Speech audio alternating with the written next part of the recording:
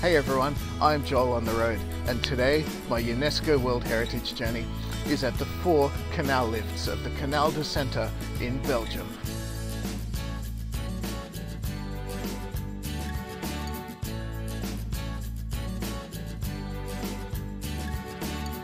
In the 19th century, this was coal mining country, and coal mining country requires a lot of transportation. In the age before steam, canals were the obvious solution, but to connect this area to existing canals, they had to overcome a height difference of more than 60 meters. That would require a huge number of locks, which would slow all their boats down, so they opted instead for hydraulic boat lifts, like the one that you can see behind me. Let's go and take a closer look.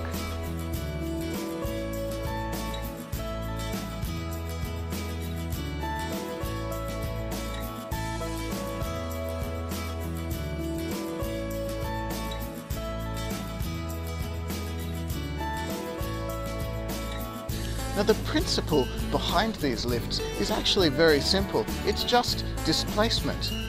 Because the two lifts are balancing each other out, sitting on columns in pools of water. You flood one pool of water, raising one up, and the other one goes down at the same time. So you have one at the top, boat goes in, you flood water, and they balance each other out, lowering the boat.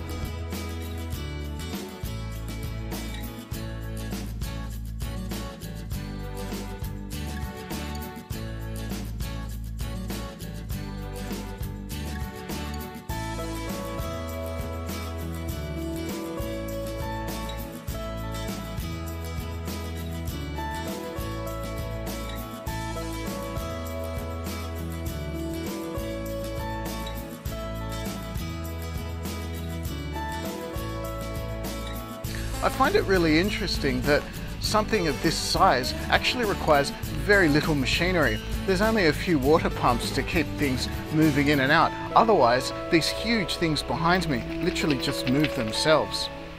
But despite this system being so simple yet ingenious, it was actually only used quite rarely. There were only 8 of them ever built, and 4 of them are on this canal.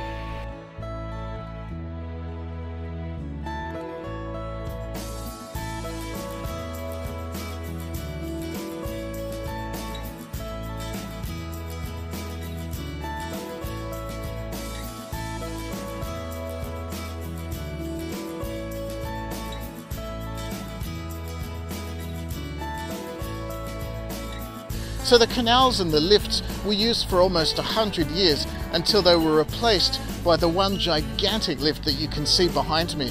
It traverses the entire 70-meter height in one go with one lift. It's not part of the World Heritage Site, but I think it is an important part of the story.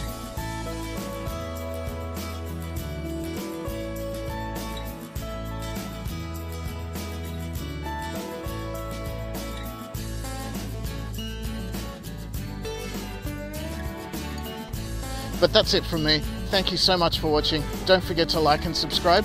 I'm Joel on the road, and I'll see you at the next World Heritage Site.